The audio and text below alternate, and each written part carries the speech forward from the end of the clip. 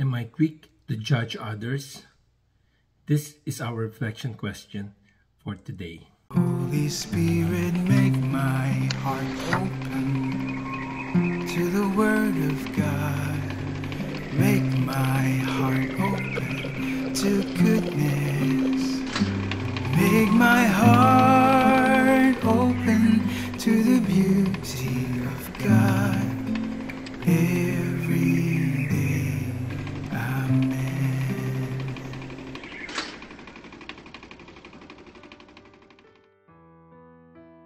Three friends, Shinji, William, and Pedro, were discussing which country has the best justice system. Shinji said, "In Japan, we have a very low crime rate, and that is because of our very good justice system." To which William goes, "My country set the standards when it comes to our court system. If you do a search on Google, the United Kingdom will come up as having the best legal framework in the whole world because of its judges." Pedro was very quiet. He was trying to think of a way to beat his other two friends. Finally, he came up with something.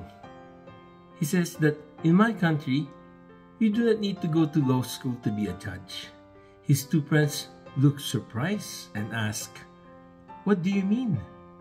In my country, you can be a doctor and judge. You can be a carpenter and judge. You can be a nurse and still pass judgment on others.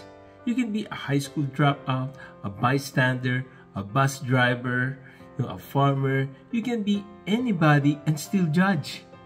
Everyone in my country easily judges others. Can everyone in your country do that?" Pedro's friends were left speechless. Today's Gospel reading in the book of Matthew chapter 7 verses 1 to 7, Jesus said to his disciples, "Stop judging that you may not be judged. For as you judge, so will you be judged. And the measure with which you measure will be measured out to you. Why do you notice the splinter in your brother's eye, but do not perceive the wooden beam in your own eye? How can you say to your brother, 'Let me remove that splinter from your eye,' while the wooden beam is in your eye?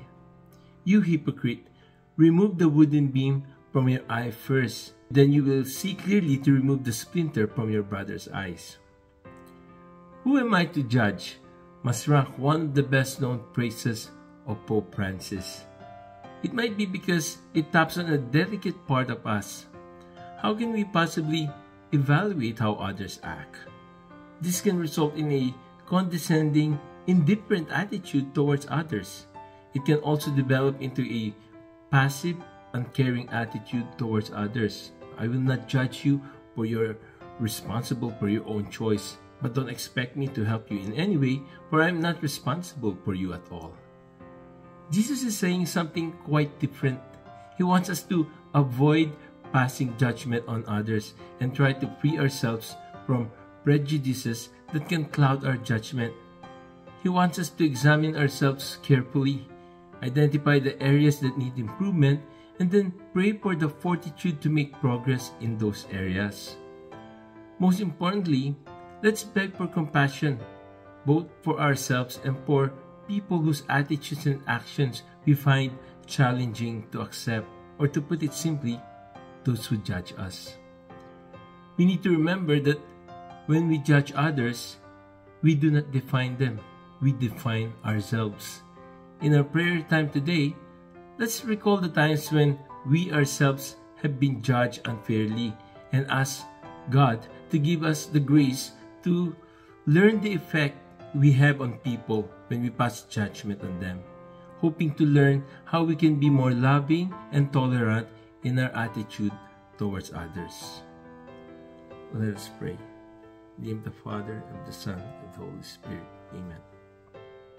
Heavenly Father, thanks for your beautiful reminder for us today.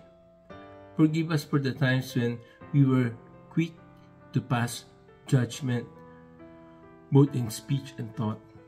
For every time our words or actions of judgment and condemnation have hurt someone, Help us not to focus on the faults or shortcomings of others, and give us the grace to see others through the eyes of love. This we ask in Jesus' name. Amen. In the name of the Father, and the Son, and the Holy Spirit. Amen.